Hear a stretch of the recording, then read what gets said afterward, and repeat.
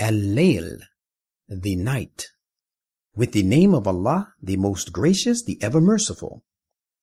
I call to witness the night when it spreads its veil, and the day when it becomes bright, and all the males and the females that he created, that diverse are the ends that you strive to achieve.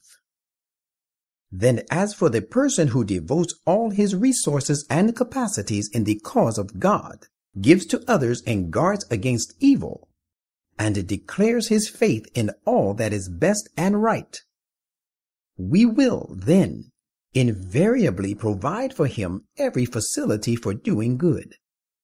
But as for him who is niggardly and cripples his capacities, and is disdainfully indifferent to God and the hereafter, and belies all that is best, we will then, of course, make easy for him the downhill path to a state of distress, and his wealth shall not avail him when he dies.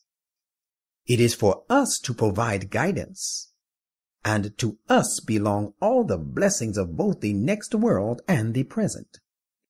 O people, now I have warned you of a flaming fire. None shall enter it but the wretched sinner, who belies the truth and turns his back on it.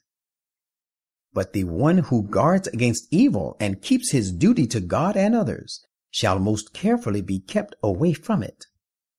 A person who spends his wealth seeking to purify himself, and not because he is under an obligation to anyone, which obligation has to be repaid, but he spends only to seek the pleasure of his Lord, the Most High.